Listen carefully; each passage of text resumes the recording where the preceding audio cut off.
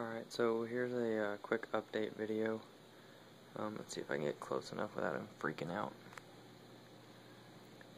I have to sit here for a second and wait for him to come back.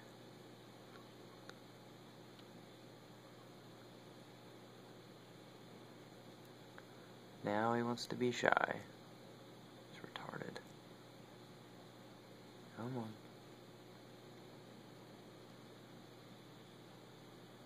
Well, if you can see, he's got a white spot on the top of his fin. It's growing slowly, but like, I don't know if it's just gonna fall off because his skin's been, like, I guess, getting rid of it. But he's got a few white spots still on him. Not as many because I've been using the UV sterilizer plus, what else is it? The garlic additive for their food. So he's doing okay right now. My star polyps are doing okay. Coralline algae is getting pretty good. My frog spawn, it looks happier right now, but it's so hard to tell all the time. It's got like mixed emotions all the time, and I don't know what to do about it. I don't know how the heck I'm testing, if I'm testing wrong or what, but it's driving me crazy that I cannot get this under control on whatever's going on. If you can see down here, my Duncan is basically died. The only thing that's left is this one mouth, and I think it's about had it too. The underbody of it isn't super green anymore, so obviously it's dying. I don't know what to do, which is what I don't get, why that has died basically.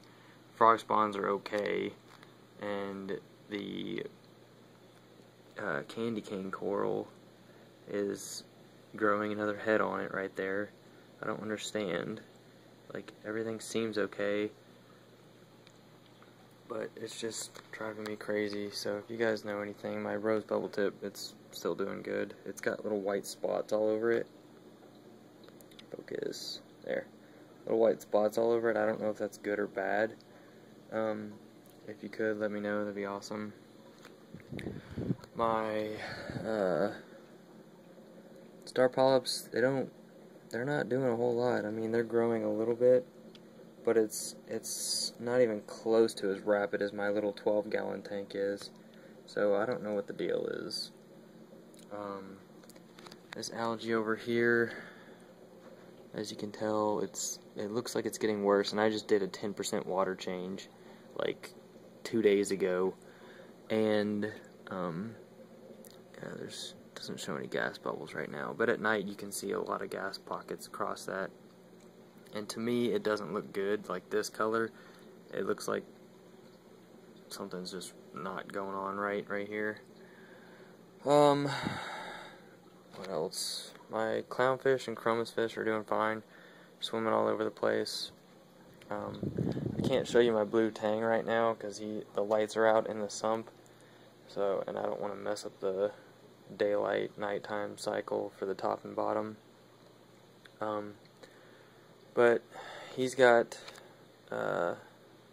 ick all over him too, and I'm trying to combat that, and he just won't come out when I open the door. Like, this is as far as I can open the door without him like freaking out and going and hiding. So I'm trying to, I don't know what I'm gonna do. If you guys can help me out, that'd be awesome.